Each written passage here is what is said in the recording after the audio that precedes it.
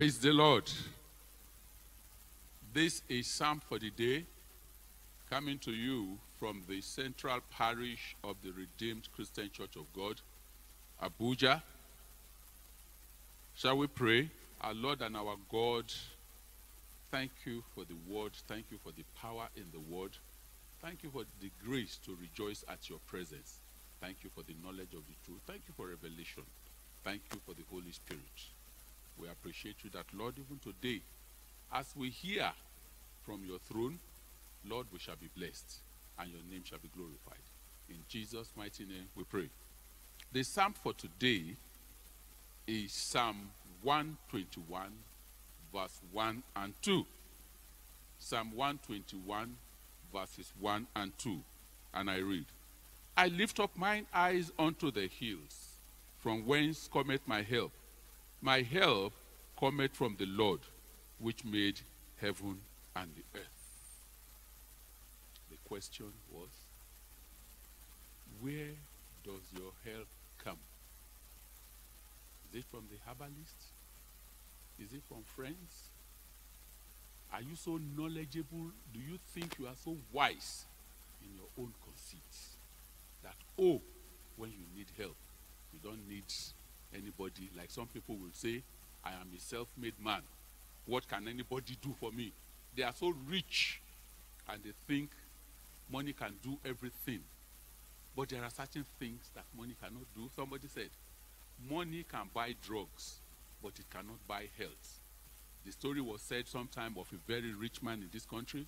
His wife was sick, having one of the cancerous diseases, and was taken abroad. And the man said, all over the world, go and look for the best oncologists.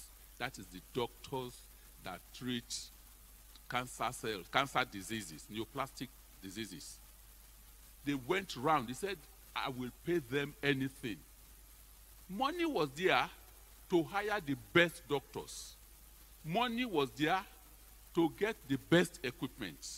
Money was there to even go ahead, package all these together, put in the drugs, do everything.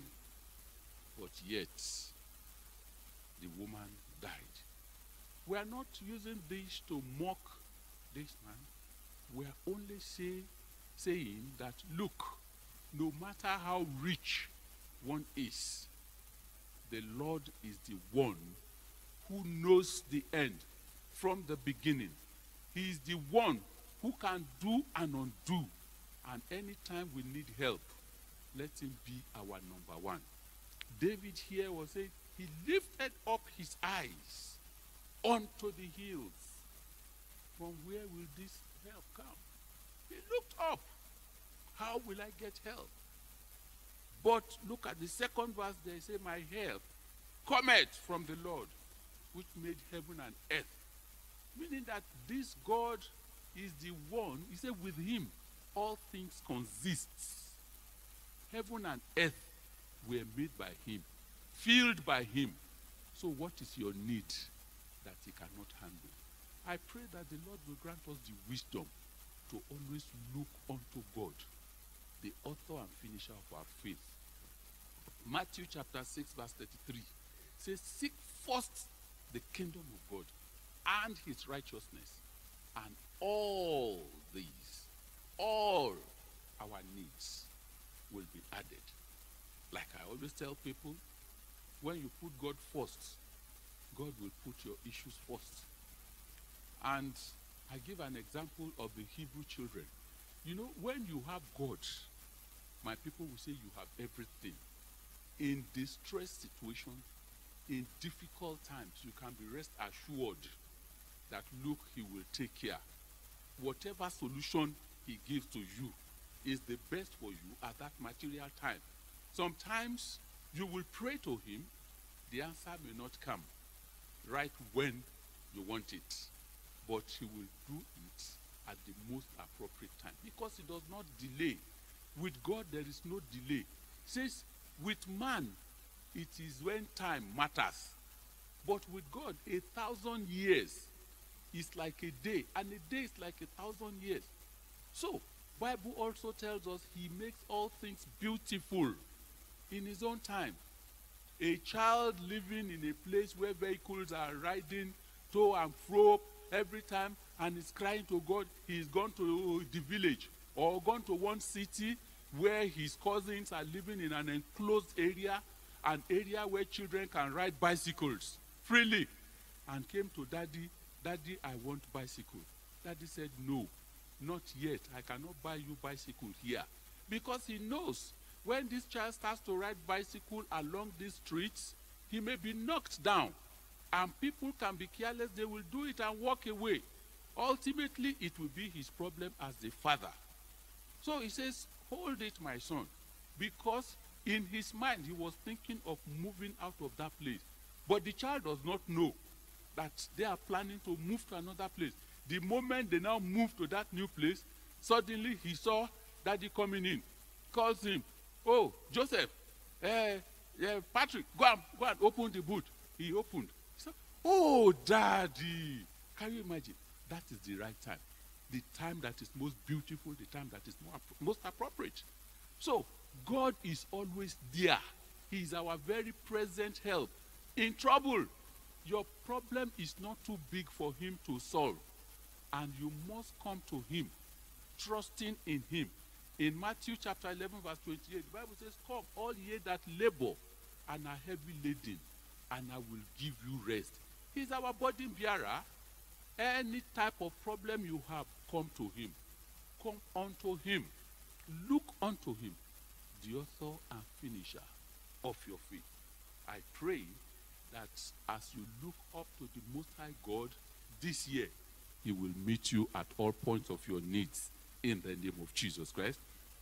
There is nothing too difficult for him to handle.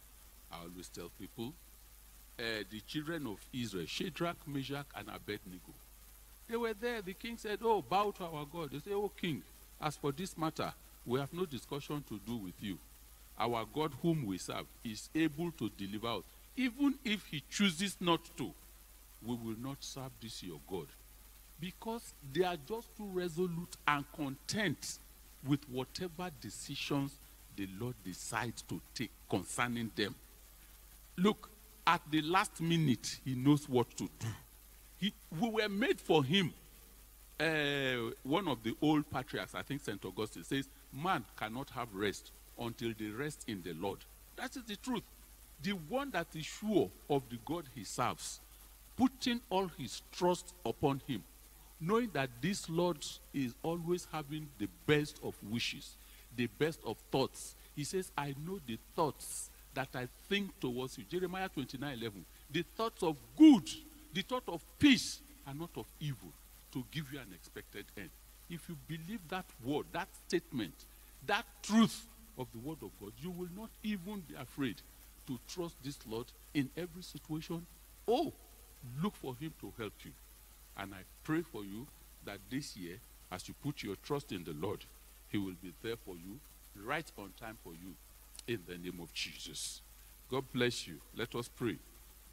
Our God and our Father, our dependable ally, you are faithful, you are unfailing, you are trustworthy. You are not man to lie. You are not man to lie, neither are you the son of man to deny yourself. All you have said we know you can do, you will also do. And we pray, Father, this year you will make it to be better than the last for us. In the name of Jesus, in the difficult situations where we found ourselves helpless, this year, Father, we pray that you will come through for us in the name of Jesus.